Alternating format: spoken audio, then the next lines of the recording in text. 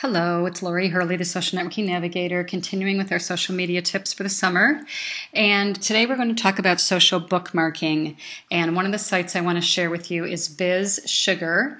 And a social bookmarking site is a site where you can share articles and blog posts pretty much throughout your community, and you can read about lots of stuff that you might want to know about. So let me just explain Biz Sugar to you. It's free.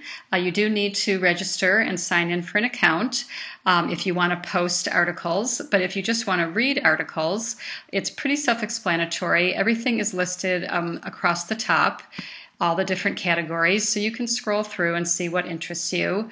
Let's say I was interested in something about social media. I would click on marketing and then go to social media, and the articles would pull up, and they are posted by how popular they are or how recent they are, and you can choose just by clicking on these buttons, and it will rearrange the articles. This one was recent. It only has one sugar, and what that means is if somebody reads this article and they like it and they think it's worthwhile, they can give it some sugar. Thus the name Biz Sugar. And you do that by voting.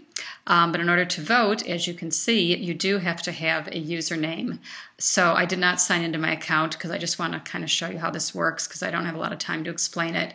But let's go back to social media for a moment. So the social media strategy behind this is to have an account, to post your articles, to read other articles, and to spread your message throughout the internet in a different way. And obviously the goal is to get a bunch of sugar and have people start sharing what you are saying and your expertise. So that's one of them, and we're going to talk about another one tomorrow. Thank you.